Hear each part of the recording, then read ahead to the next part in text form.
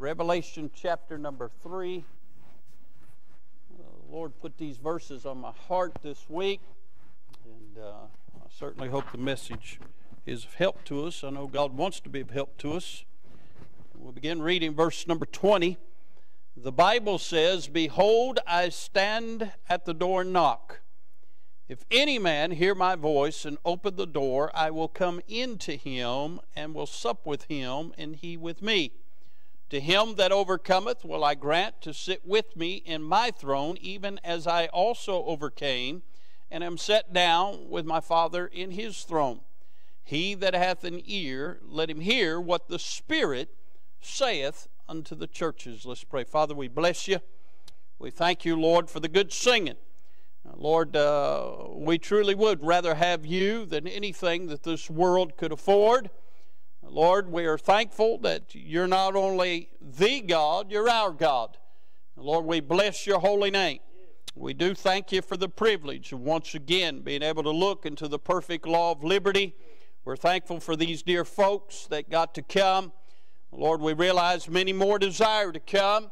And God, we pray that, Lord, you would continue to eradicate this virus. You would deal with the conditions that we are facing, that soon and very soon we can once again assemble as the body of Christ and be able to worship you in spirit and in truth. I pray for our church family. I pray for those that, Lord, may be getting a little depressed or discouraged or distraught during these times, that, God, you would uplift their spirit. I'm reminded that David encouraged himself in the Lord. And God, I pray that you would help them and you would sustain them during these days. I pray for any that are sick, you would touch them and help them. Now, Father, I pray that, Lord, you would certainly deal with your children through the Word of God tonight. And I pray for any that may be tuning in who are not saved, that, Lord, we'd see them get saved before it's everlasting too late.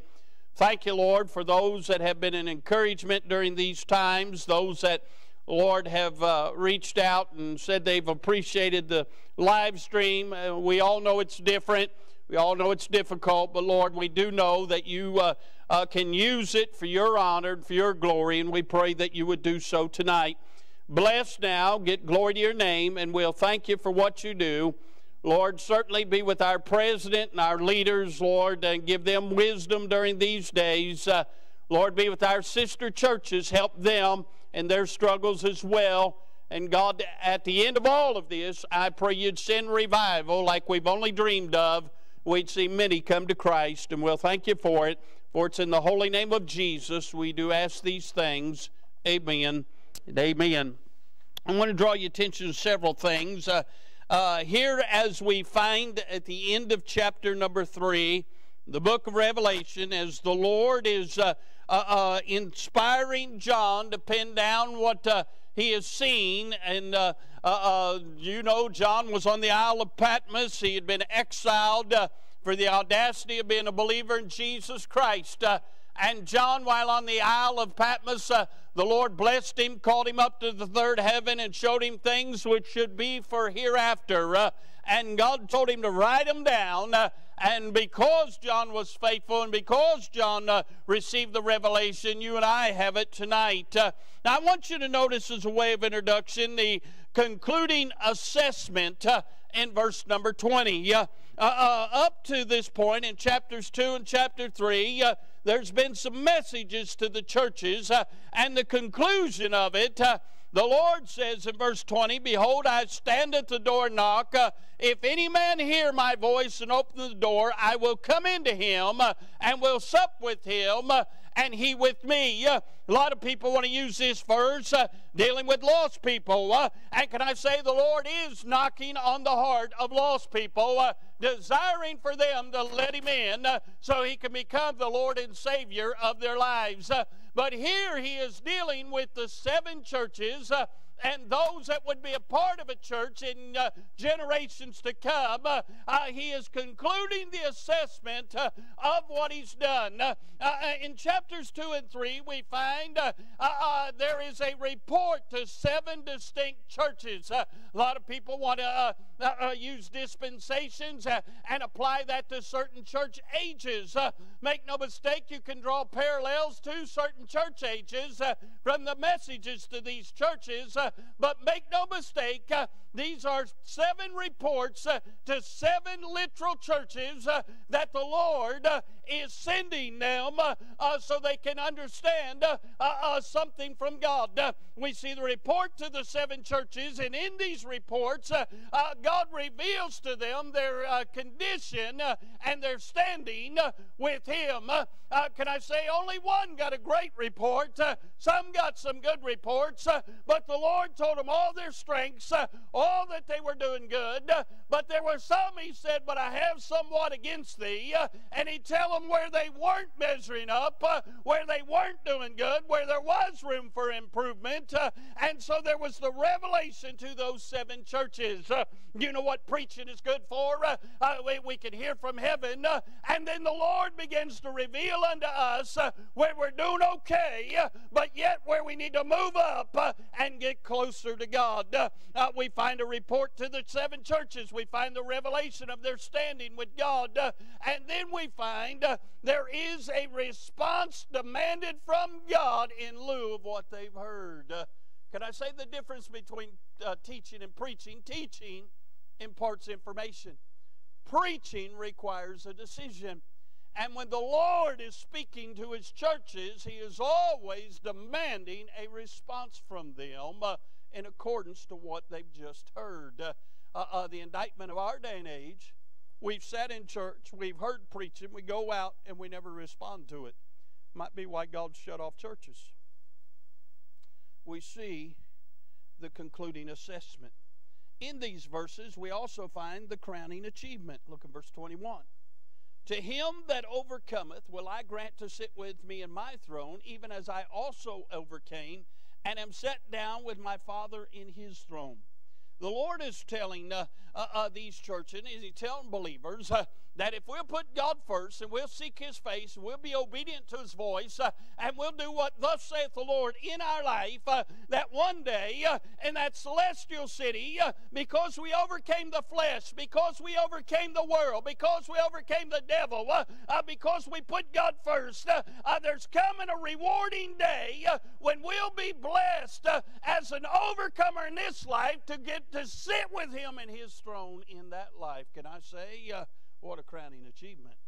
You know, a lot of people strive to make a name for themselves in this world. There are folks that strive for the Hall of Fame in athletics and all kinds of other things. Do you realize there's a Baptist Hall of Fame? I've been to it. It's up in Canton, Ohio. But can I say this? There's a lot of people wanting to make all kinds of notoriety for themselves in this life. Can I say there's nothing better to be recognized for what you did in this life in the life to come? And that's by getting to sit with the Lord in His throne. Huh? Can you imagine that? All the saints from ages on, they're looking around in heaven. They look up at the Lord, and there you are sitting, Brother Clint. And they say, what's that little hillbilly boy doing up there with the Lord? Huh? That's that one that overcame. What a blessing. We see a concluding assessment. We see a crowning achievement. But then we see there's a call to action. Look in verse 22. He that hath an ear, let him hear what the Spirit saith unto the churches. And could I say, when we are sitting in the house of God, when we are listening to preaching, when we're watching it via live stream, the Lord is telling us what He told His disciples while He was teaching them on earth. He that hath an ear to hear, let him hear. How many times did He say, verily, verily, I say unto you? He's saying, pay attention, listen. And here He says again, he that hath an ear, let him hear what the Spirit of God, saith to the churches. And as we read those messages to those churches, and as we read the Bible, we need to hear what the Spirit of God is saying. It's utterly important. Again, how many times have we been in church, we've heard preaching, it goes in one ear and out the other? Have we really listened to what the Spirit saith to the churches? He that hath an ear, let him hear. There's a call to action. Now what I'm interested in is found in verse number 20. In verse number 20 it says, behold. I stand at the door and knock. I'm interested in that word behold. The word behold means to look upon, means to detect, means to discern, means to distinguish, means to focus on, means to be fixed on, means to pay close attention to. And God is making an emphatic statement. He says, behold. He's saying, you need to look upon what I'm about ready to say. You need to detect what I'm saying to you right now. You need to discern what I'm trying to tell you right now. You need to distinguish this from other thoughts that you have. You need to focus on this. And can I say what real revival is about is putting things back in focus. If there's one thing that's happened in the last few weeks, folks should be putting some things into perspective and focus for their lives. He's saying you need to be fixed on what I'm fixing to tell you, and you need to pay very close attention. I'm interested in this phrase, verse number 20. Behold, I stand at the door and knock. If any man hear my voice and open the door, I will come into him and will sup with him, and he with me. I want to preach with God's help on that verse. I want to preach on God's final plea. This is the last message to the last church, or to these churches after the last letter to the church. And the last letter to the church is Laodicea. They were increased with goods. They thought they had need of nothing, and the Lord told them He'd spew them out of His mouth because they were lukewarm. They didn't realize that they were poor, blind, wretched, naked. When it came to spiritual things, they were empty. And then the Lord says, behold, I stand at the door and knock. Can I say nothing catches God by surprise, and there's no such thing as accidents or coincidences, and this coronavirus is not some accident just blew through and caught God by surprise. There's no such thing as God being caught off guard. And can I say, nothing happens that God doesn't permit it to happen. So God has allowed this to come into this world for such a time as this. Now, we may not know until we get to glory all the ramifications of this thing, but I find it amazing that in America is absolutely sports crazy. In America, I heard one commentator say several years ago, the most important thing in the world is sports. And for the last month, God shut sports down. One of the most iconic times of the year, something called March Madness. It's a basketball tournament for college basketball. They don't have one this year. I even heard today that the vice president talked to all the commissioners of college sports this very day and made this statement that they cannot have sports if they don't have children on the campus in their schools. Now they're talking about college football being canceled in the fall. People will lose their minds if that's the case. Can I say, God shut down sports. There are so many people that are so concerned about all the morons in Hollywood. God shut Hollywood down. There are some folks that are so obsessed with gluttony that all they want to do is go to the restaurants and avoid God's house, and God shut the restaurants down. Matter of fact, other than the very vital necessity things, God shut them down. Can I say, for years, people have aimlessly groped into church and groped out. They've complained about how long the preacher preaches. They've complained about who's there and who's not there. And they've complained about what this one wore and what that one didn't wear. And they've complained and they've marveled. They've sat down. They've listened to preaching and listened to preaching. They've heard it so much it bounces off of them. They never heed to it. They don't embrace it. It's a standing vernacular now that we've got Sunday morning only people. They only show up on Sunday morning. They think that's all they need of God.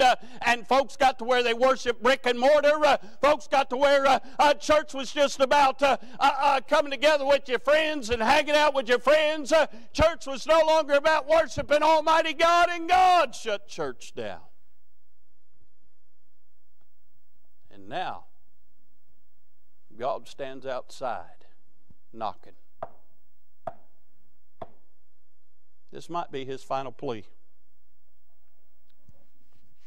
Friend, you've got to be an absolute Bible moron to not look around what's going on in this world and not know Jesus is coming soon. The Lord's coming. He's coming soon.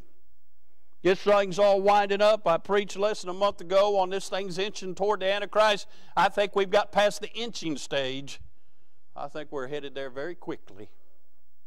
We found out in the last few weeks just how much rights we don't have as Americans.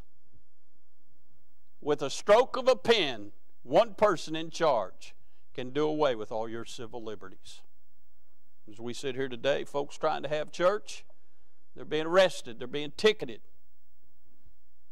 because they have the audacity of going to church. This past weekend, just south of Louisville, Maryville, Brother Jack Roberts, I know Brother Jack, I've been to that church. Matter of fact, that's a church I met Brother Mike Goodson at.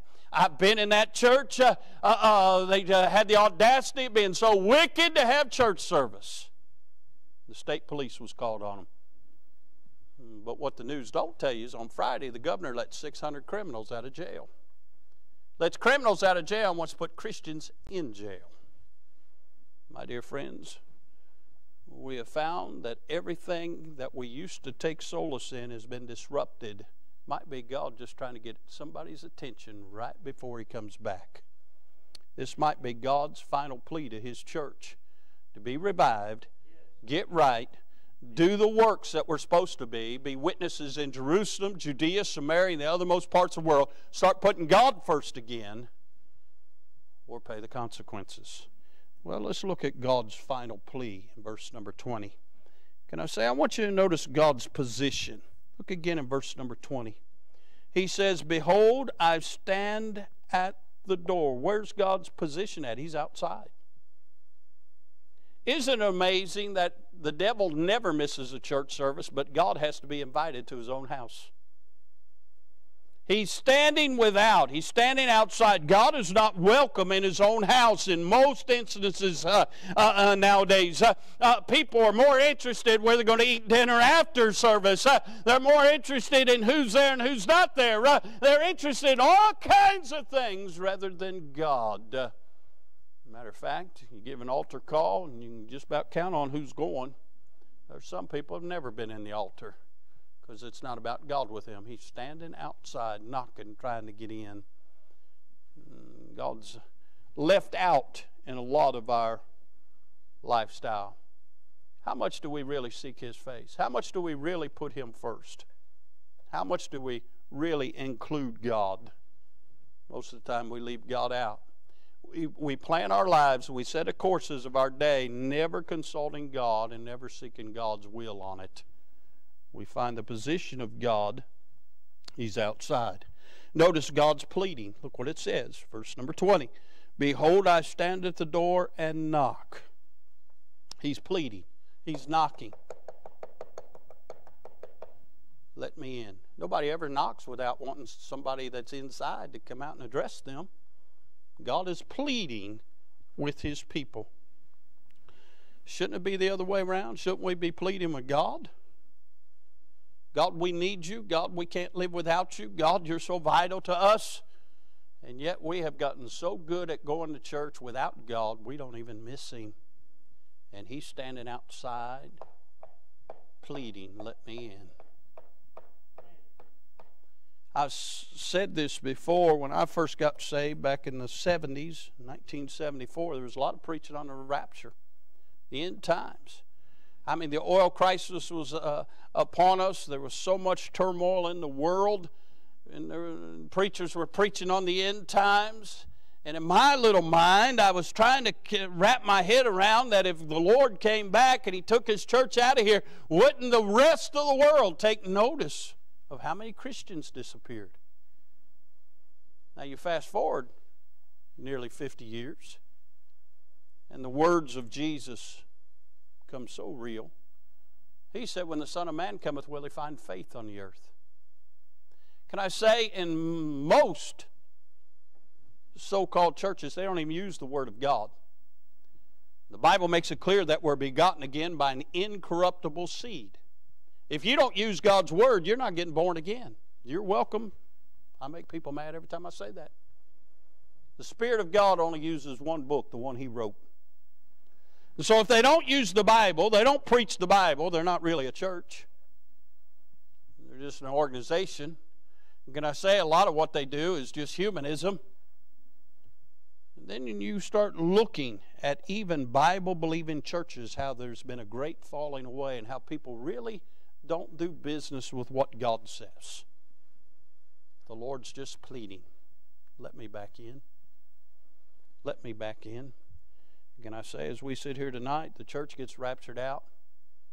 They'll just say we were coronavirus or something, COVID-19 or something, just add to the statistics and they won't even miss us. Matter of fact, the wicked world will be glad we're gone. They despise us anyway. But I wonder how many folks sit in Baptist churches week in and week out, and after the Lord takes His church out, they'll show back up on the next following Sunday not even knowing what really happened. Can I say, the Lord's outside pleading, wanting folks to let Him in. Notice His petition. He says, behold, I stand at the door and knock. If any man hear my voice. You see, we live in a day and age where everything's done by visual. Matter of fact, the world is trying to tell the church that we can still have church through this visual live stream. But you see, they don't understand. So then faith cometh by hearing. Hearing by the Word of God. With God, it's not a visual thing. It's a discerning thing. It's a hearing thing. And when we hear from the Spirit, when we hear from the Word of God, then our faith is increased. It's real hard to discern the Spirit when we're not gathered together. They don't understand that. It's not visual with us.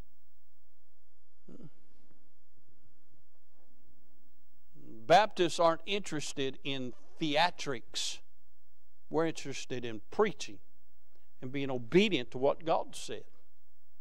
And so we see that, my dear friends, He is saying, if any man will hear my voice. So many churches you go into, they'll tell you, oh, about the preacher. About the preacher. About the preacher. After several years, that sorry, no good preacher. That sorry, no good preacher. They get used to his voice. But unfortunately, we don't listen for God's voice. It's not about the preacher. It's about what the Lord says. And we see He's standing outside pleading. His petition is, listen, hear me. Hear what I'm saying. He's trying to get folks' attention because He's coming back, and He wants everybody to be ready. You've got lost loved ones. They're unsaved. Well, if you're ever going to be concerned for them, you better get on fire for God. They need to see something different in you.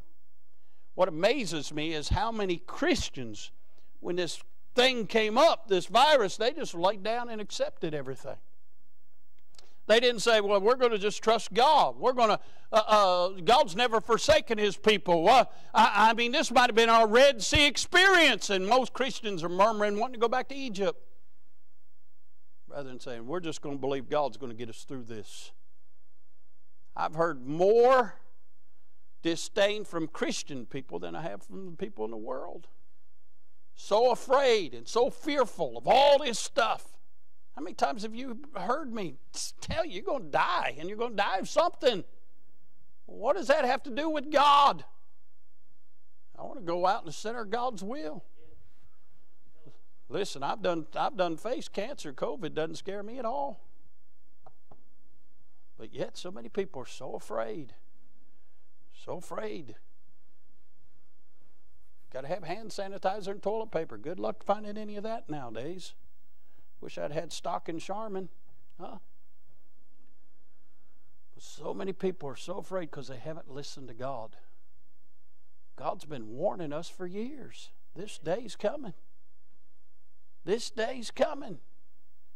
And yet it caught so many people by surprise. How many times have you heard me preach out of 2 Timothy chapter 3? This know also in the last days perilous times shall come. Where they're here. And the Lord is pleading. Listen to me. The Lord has a word for us. He has a work for us. He has worship for us. But we got to be willing to do it His way. Notice his pretense. He says, if any man hear my voice. Now here's where it gets real tricky. And open the door. See, it's one thing when we're in a tragedy like we're in right now, and all of a sudden, boy, I want to do what God says. Remember after 9/11? Church house was filled. Till about 2 weeks. Then everybody went back to their normal routines. See, people, they'll listen when everything hits. But they won't open the door. It's one thing to hear what God says. It's another thing to be obedient to what God says. He says, if any man will hear my voice and open the door. You know what I know about lost people? Most lost people know they're lost. You know why they don't get saved? They don't open the door. But Clint sings that song, Secret Place. Until you open the door of your heart, God can't get in there and do a work. Until you realize that you need God and you open the door and you let God in to do a work in your life, you'll never have revival. Well, I'm praying and trusting that when this thing opens up, there'll be such an appreciation for the house of God that people will flood it. People will certainly fall at the Savior's feet and kiss His feet and worship Him and exalt Him and be busy about the Father's business. But what I fear is the longer this thing goes on, the more people will just get used to staying away. And they won't open their heart to God. God's petition is for us to hear, but the pretense of God doing something is we have to be obedient. We have to open our heart. God's not going to open your heart. God's going to tell you you're a sinner. If you're lost, He's going to tell you He'll save you, but you have to ask Him to be saved. If you're saved, God's going to tell you what your good points. He's going to tell you your bad points, but He's going to tell you that He'll send revival if you'll open the door and let Him send revival. He's not going to force Himself on anybody. He's a gentleman. Didn't say God had a battering ram to knock down the door. He's knocking at the door. He's saying, will you listen? Will you open up your heart? Will you let me in? Now notice the promise from God. He said, if any man will hear my voice, open the door, I will. That's a promise from God.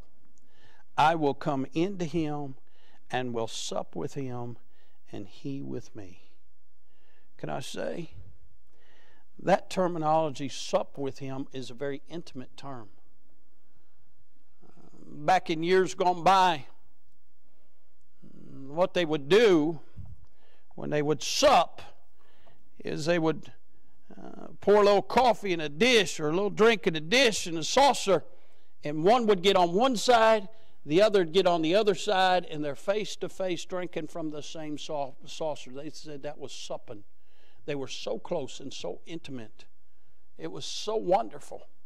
And what the Lord is saying is that if we'll open our heart to Him and we'll listen to what He has to say, that He'll come in and it'll be so wonderful and so special. We'll be so close to God that we'll be so intimate that it will propel us far above anything that we're facing in this world. Can I say, if you're nose to nose with God, what in the world does anything else matter? Are you worried about COVID-19 when you're nose to nose with God? No. Are you worried about anything when you're nose to nose with God? No. And you know what I've found about anybody in the Bible that's been that close to God? Others take note that they've been that close to God. You remember the apostles there in Acts? They took note that they had been with Jesus. You remember Moses came down from the mountain and his face shined. And can I say, if we will open the doors of our hearts and let the Lord do what He wants to do in us, my dear friends, He'll begin to sup with us and He'll become so real and rich in our life that those around us will notice there's something different. They'll notice that we've been with God, and they too will desire what we have. How do you think that so many people got saved early on in the early church in the book of Acts? 3,000 on the day of Pentecost, just a few chapters later, 5,000 added to. How do you think so? Because they took notice of the change in those that have been with God. You know the indictment against the church in our day and age? They look at us and they wonder, what's the big deal? But if they see that we've been with Jesus and they see a change in us, they'll say, I want what those people have. Matter of fact, they won't be worried about masks and gloves. They'll want Jesus. The problem is, are we listening? And are we opening our hearts? Are we hearing and opening? Because that's what it's going to take. The final plea of God is, hey, he's fed up. He's had it. He has sent preachers. Can I say in our day and age we've got the best preaching that there's ever been. We have more preaching available than there's ever been. Can I say we have more talent as far as people singing than there's ever been? I mean, we have better facilities. We got more equipment. We got so much equipment I can't even go up in the sound room and even find any. I don't even know what all that stuff is. We got the best of everything. We just don't have God. And I remember back before we had microphones in the church, before we had padding on the pews, before we had carpet on the floor. We didn't have a lot of that, but we had a whole lot of God. Yes. What's happened? We've sold out. We've taken convenience rather than be convicted and converted to what God wants us to be. And so God is pleading for us to get our eyes off of everything that's going on, to get our minds out of everything we desire, and to look unto Him, the author and finisher of our faith. Listen to His plea, and then open our hearts and let Him do work. Can I say? Some folks just need a tune-up, but then some folks need a complete overhaul. Their entire Christian walk has been a sham. And God's saying, this isn't going to cut it. You need to junk a lot of stuff that you have placed so much emphasis on and get back to me. And if we'll just listen and open up our heart, as that song Brother Clint sings, just give Him the keys. Say, Lord, do whatever you need to do. And let Him work on us and let Him begin to sup with us. And you get back to where you're supping with Him and you fall in love with God. Nothing else matters, friend. There's nothing greater than being so close to Jesus that you hear His heartbeat. In the book of John, John's called the disciple whom Jesus loved. When Jesus announced to His disciples that one of them would betray Him, every one of them asked the Lord, is it I, except John. John was leaning on His bosom. When you're that close to God, friend, you're not going to deny Him. You're just going to walk with Him.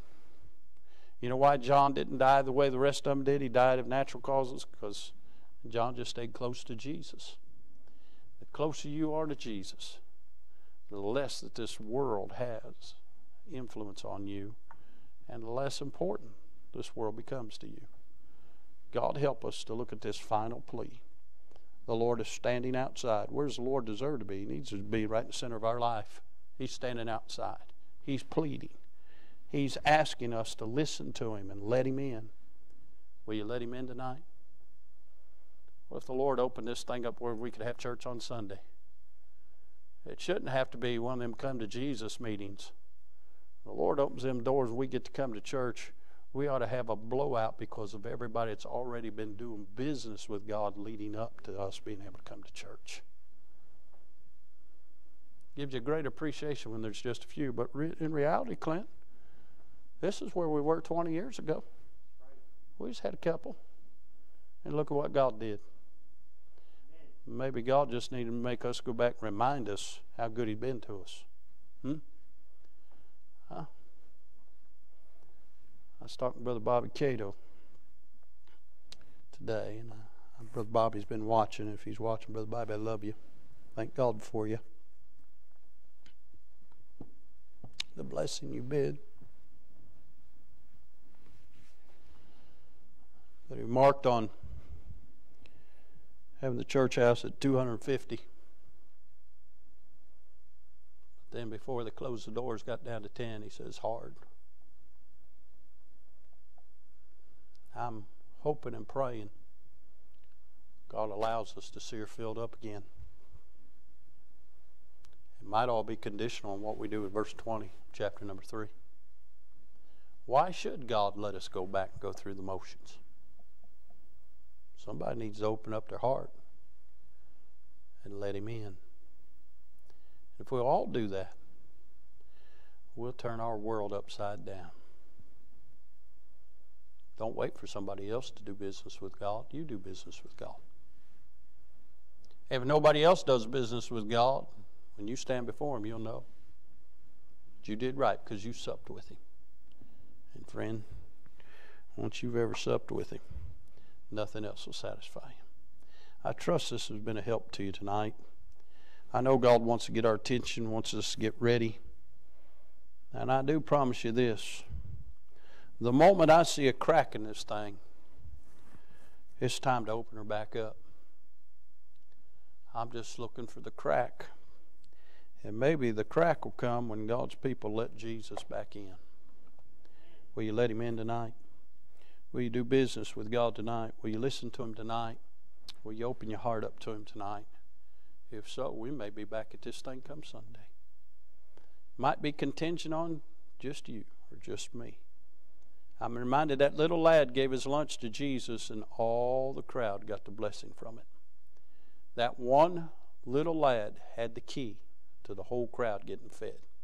You might be the one that holds the key to God sending great revival. Will you listen to Him? Will you open your heart? Will you let Him come in? And will you sup with Him? Let's pray. Father, we love You. Thank You for the Word of God. Lord, it sure has been a blessing in my life today, just going through the Psalms and reading on how many times You delivered the psalmist. God, we're thankful that You're a delivering God. Lord, we also know You're a deliberate God. God, again, none of this befell You and caught You by surprise. Lord, You saw it coming and You've been warning, but Your people hadn't been listening. I pray they're listening tonight. I pray they'll open their heart and say, Lord, Thy will be done. God, will You sup with us? Will You help us? Will You allow us to overcome? Will You allow us the privilege of meeting with Thee once again? Would You send great revival these days? Lord, there's so many lost without hope. Lord, Your church needs to get on fire so we can be a beacon, that we might really have something to say to them, that they might desire what we have. God, I pray we'd see a harvest of revival and then a harvest of souls getting saved. God, this week was the week we were supposed to have our tent revival. Lord, I pray You'd let us have one. I pray, Lord, we'd get serious with You again. I pray we'd see a move of God in these days. Lord, thank You for these that did get to come tonight, their desire to come. Thank You, Lord, for the good singing and the blessing to be able to see some of Your folks. But Lord, we look to the day when we can see all of them. Now, God, help us to sup with Thee and Thee with us. And help us, Lord, to experience You afresh and anew like we never have. Lord, have Your perfect will in each of our lives, and we'll bless You for it. Thank You for those that tuned in. Bless them, Lord. I know it's hard in their living rooms. Bless them and help them. And God will not fail to give You the praise for what You're going to do. Lord, we're looking forward, and we're looking to Thee. Have Your will and way now, for it's in Jesus' wonderful name we do pray. Amen. Amen. Thank you for tuning in tonight. If the Lord doesn't let us allow to meet on Sunday, Lord willing, we'll be back at this live streaming again Sunday morning. But I'm trusting and praying we'll be here in the house of God. Until then, keep looking up, friend. Jesus is coming soon. God bless you. Good night. Did you know that you could receive a daily devotion every morning in your inbox? Head on over to ibcflorence.com and click on Daily Devotions to sign up today. And as always, thanks for listening.